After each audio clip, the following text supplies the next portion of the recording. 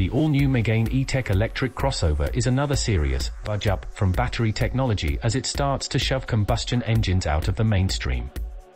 After all, the Megane is a trusty old member of the family hatchback class, but this new car is purely electric, albeit to be sold alongside the plug-in hybrid Megane for a couple of years.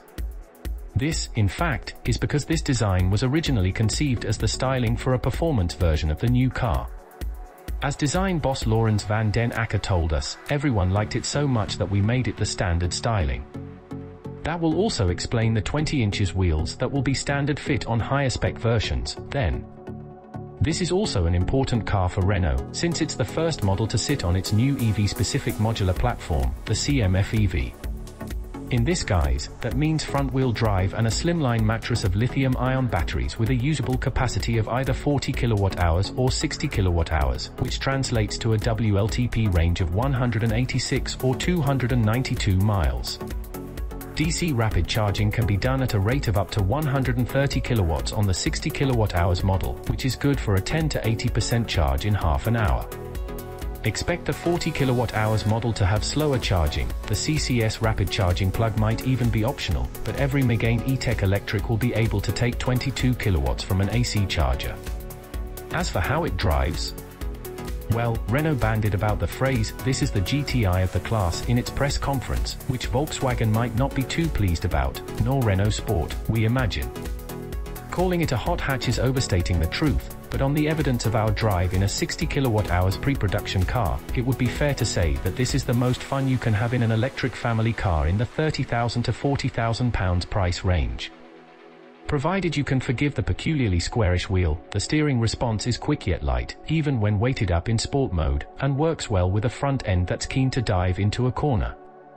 You're also given a good sense of how much traction is available and precise enough throttle response that you can adjust your cornering line intuitively with your right foot. Which is good, because the biggest bugbear we have is the car's tendency to spin its wheels up and squirm its way out of a corner if you unleash anything close to the 215 brake horsepower on tap. However, the roads were damp and we're told that the engineers plan to sort this before the official launch, so we will reserve judgment for now. Ride comfort is good, potentially getting on for the best in the class. In fact, there's none of the stodgy post-bump wallowing that some EVs suffer. It can feel brittle over expansion joints, but our test car rode on those 20 inches wheels, and even with that factored in, the damping and bump absorption are good, especially since the Megane's heft is neatly tied down in cornering.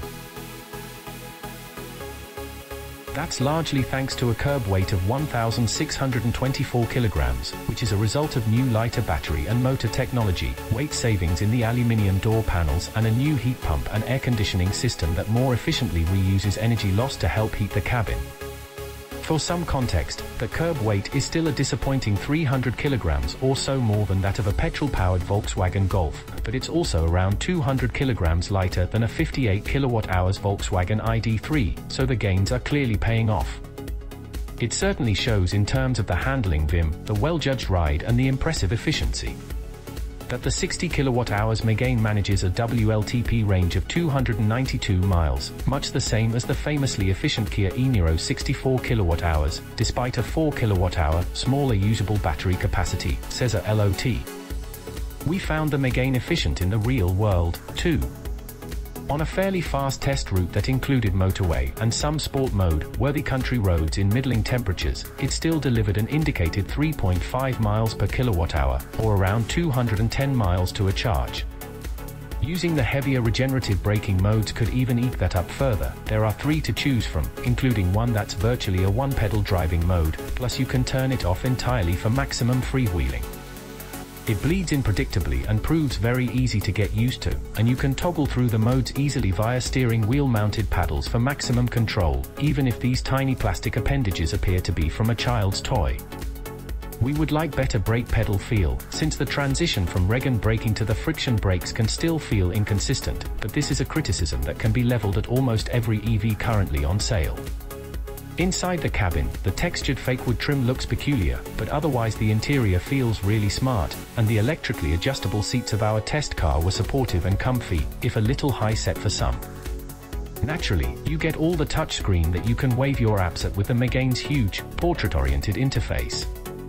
The inbuilt Google Maps and Siri voice assistant are brilliant, not only because they are intuitive to use but also because they automatically give you a fairly accurate estimate of how much battery charge you will have left when you get to your destination. On top of that, there's Android Auto and wireless Apple CarPlay, making this about the best software package in the class. The screen itself isn't graphically as sharp as some others, and it can be a bit difficult to use when you're driving, since there's nowhere to rest your wrist for a precise prod. If it's good enough for Tesla, though, it's easily forgiven, too, because, praise be, there are also straightforward, proper climate control buttons. 2 tall adults will be comfy in the back seats and the flat floor will even make a third occupant fairly at ease, although the headroom might make 6-footers feel a bit anxious about their coiffure. Still, that EV-specific platform and the wheels being at the chassis far extremities have made way for usefully more legroom than you get in the Golf, for instance, if a touch less than in the ID.3. The 440-litre boot is also big, but much of that capacity is in its depth, so it will accommodate your Labrador easily but only after it has steeplechased over the high lip and down the sheer drop on the other side.